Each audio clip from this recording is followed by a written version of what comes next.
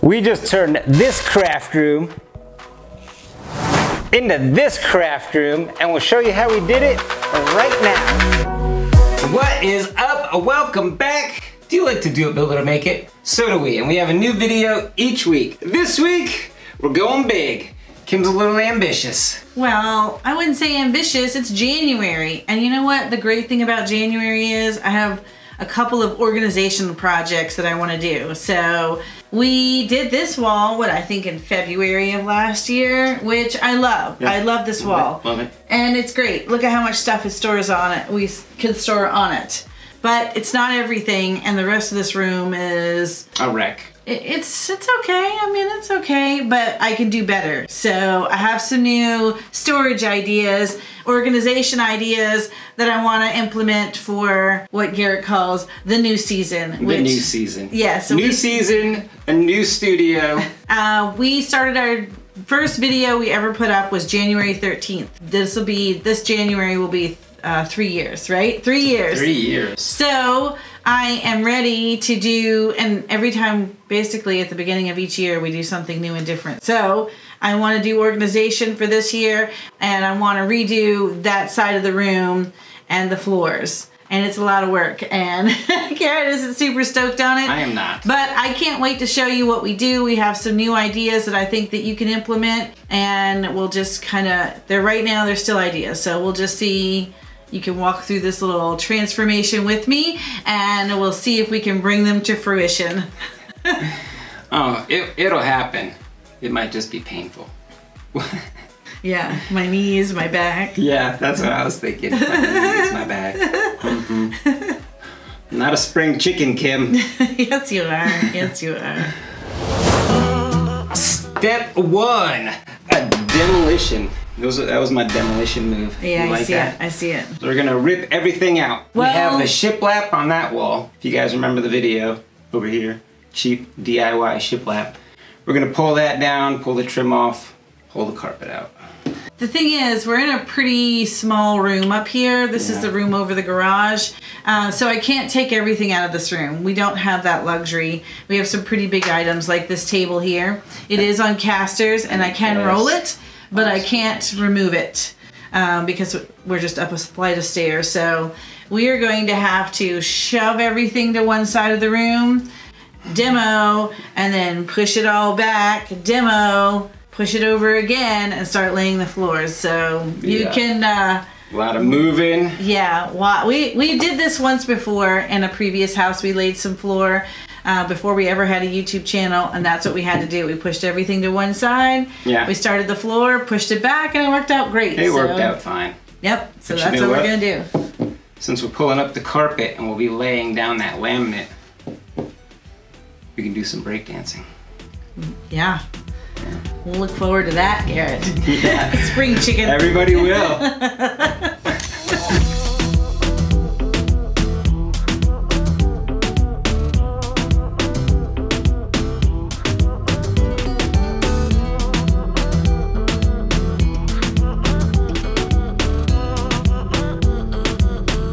Change of plans. We're going to leave the trim on and see how it does. Why do more work than we have to? Right, so when we pulled up part of the carpet here, we could see that the trim is going to be close to the right amount of distance from the subfloor. So when I put the laminate flooring under the trim, so we're going to put a piece of quarter round to hide that. So we don't think we'll need to remove the trim. Next step, we're going to go ahead and add the wallpaper before we finish pulling up this carpet. Peel and stick. Yes, today's wallpaper, I mean, you can go super professional, but I did this in my office upstairs and it looked great. So we're going to use the same peel and stick paper for this wall here. So a couple of tips about this wallpaper. So this one, this is called, I hope you can see that. This brand is New Wallpaper Peel and Stick from Wall Pops. This comes from Home Depot. The trick with getting this wallpaper is you always want to use the same lot number. So ours happens to be GS32, and we made sure we have enough wallpaper to cover this whole wall. So these are 18 feet long. 18 feet, 20.5 inches wide. Yes. So the instructions say to draw a straight line 20 inches from the flat wall in the corner, which I'm about to do, and then make sure that line is level, and then start your first piece. We're gonna work our way from top to bottom. After we draw a straight line, we're gonna peel back the paper backing on this sticky wallpaper, and you're gonna peel that down about 12 inches, and then apply that first 12 inches to the wall. And then you'll just peel the paper backing, use your smoother to smooth over it as you apply your first full strip.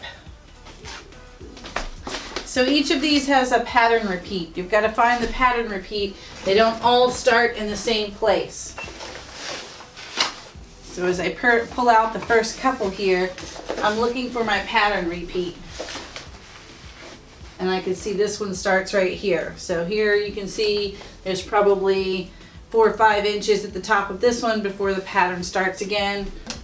So as you apply your first strip, you'll need to pay attention and determine where your pattern repeat is.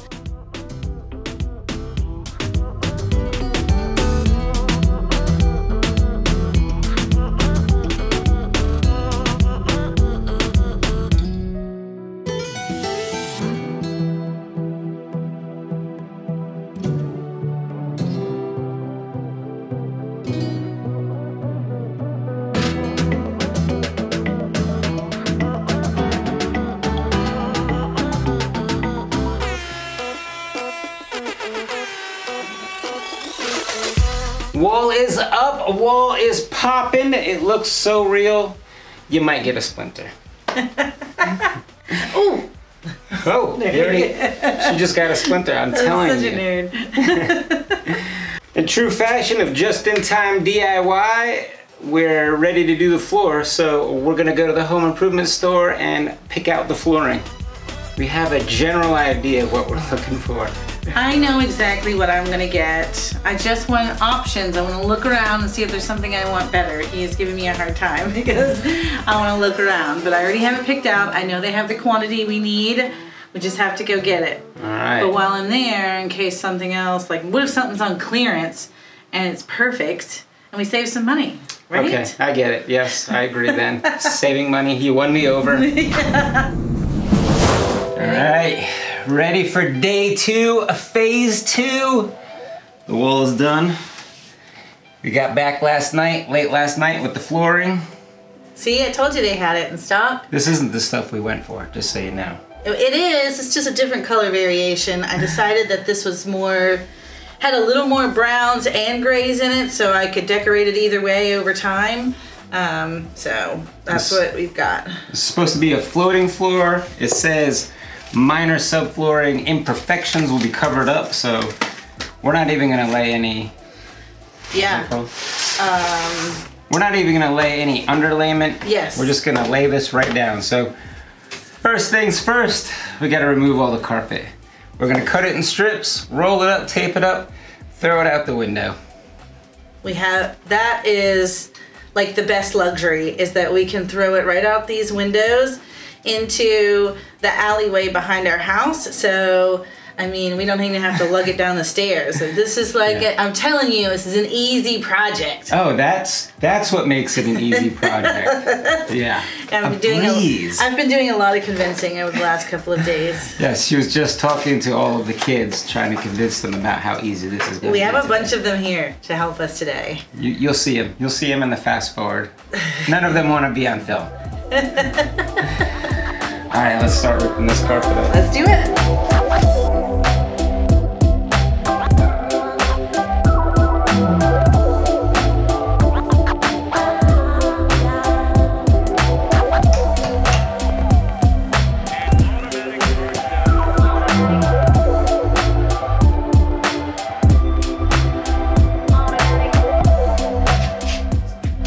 Time to lay the flooring down. So we're just going to stagger it. This first row, I'm gonna leave a whole plank. The next row, I'm gonna cut 6 inches off and put 12 inches down.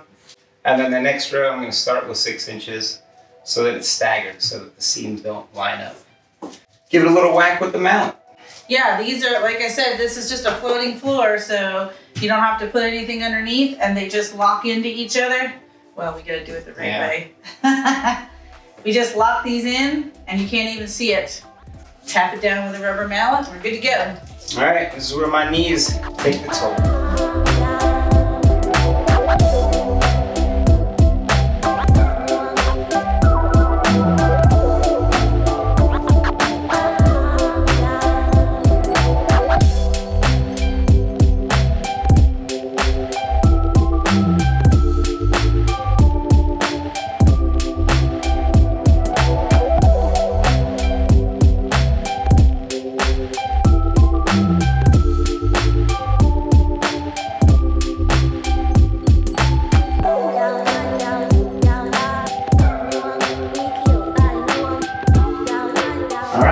Floor is done. We are beat. Now we're going back to the home improvement store for some quarter round and some 2x4s to make our table, which we'll do in the morning.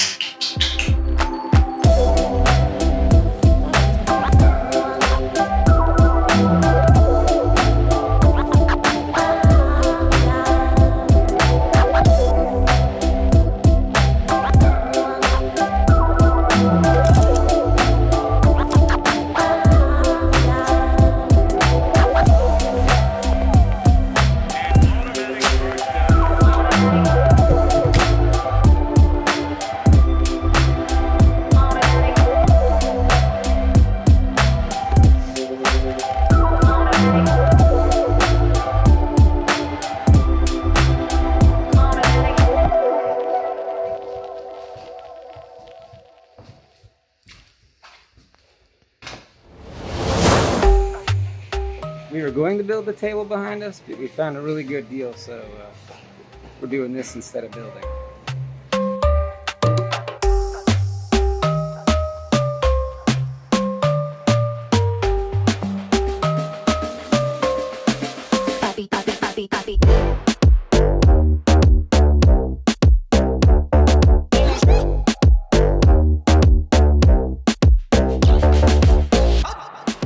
Tables are in, they're together, they're looking beautiful.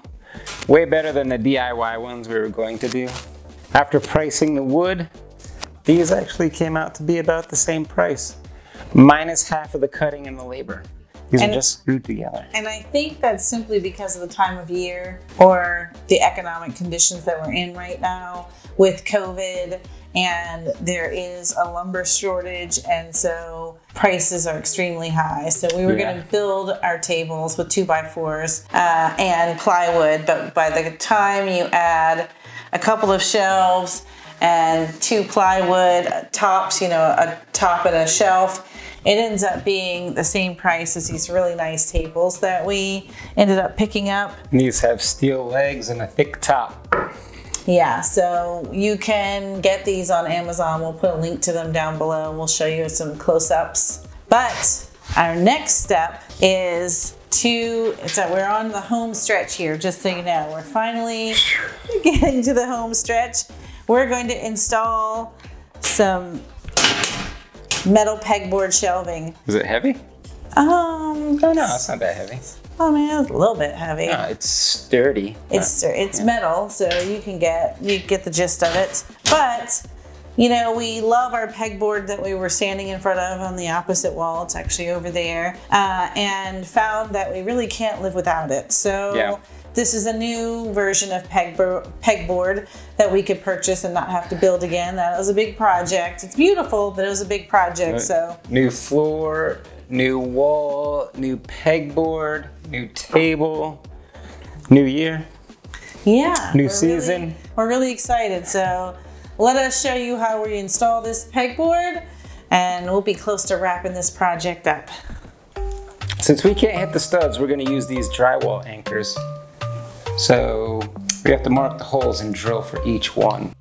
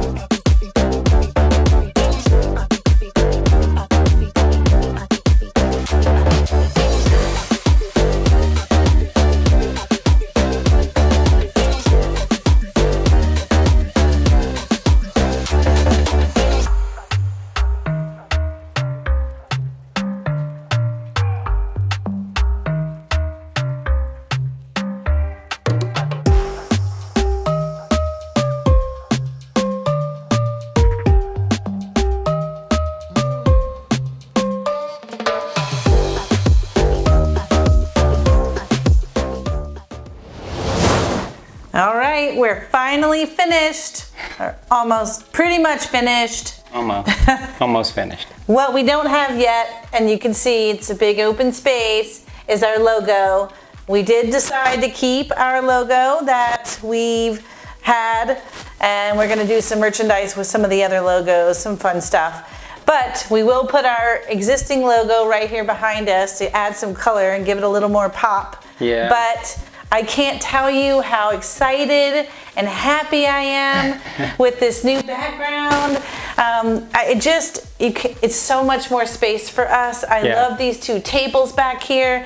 We can now keep our Cricut out, the pocket saws out, the glow forge is out. Everything is right here at our fingertips. And I love all of this pegboard. I think the pegboard we made on the other wall was just made us spoiled because then everything was like literally right behind us. Yeah. So now we have that same thing. We have all of our Cricut tools, our markers. Well, my vinyl, most of my vinyl is still over here. This is for some aesthetics here. Our hot glue guns, all of our paints. There's just so much right here at our fingertips. And then these tables, we didn't get the ones with the drawers. We really debated, but I didn't feel like I had a lot of flat stuff. I have bigger stuff. So we ended up adding some carts under here, and now we can roll those around. I am super excited about it. And almost everything is on wheels also. Yes, except the tables. Everything else is on wheels, so we can configure most everything. Right, so if we decide we want to flip it around, we can flip it around. We might be back over there next week. We don't know. No, we won't. I'm excited to do. We have not had the opportunity yet to do a new project with this setup, so I look forward to being able to reach back and grab my scissors and have everything right here at my fingertips. And this was pretty easy. I mean, it was fairly, I think the wallpaper was probably the hardest. And but the wallpaper was pretty easy. Yeah, because all you had to do was stick it on and it looks great. I mean, honestly, this adhesive wallpaper is great stuff. So it's way better than having to paste it yourself. Oh yeah, way better. The floor, that was pretty easy. Time consuming. All of these things took a little time. But we were able to do this in an afternoon. We did the wall in an afternoon. We did the floor in a day. I guess you came back and added the little quarter round molding around the baseboards later. But took me like 30 minutes. Yeah, that didn't take very long either. We still have some things left we wanted to do that we haven't finished yet. So now that we've finished this side of the room, we can keep filming where the windows are here. I think you'll show in some pictures.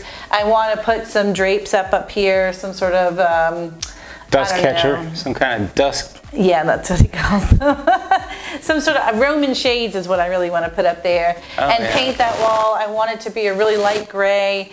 It's pretty washed out in the video, so you probably can't see the gray in the wallpaper. And then I want to put this wallpaper on that wall over there. I didn't get an opportunity to do that because I have to take down all of the pegboard over there, and that's going to be quite a job. So there's a few extra things to do, but for now our new set is ready to go. So I am about out of time and hungry.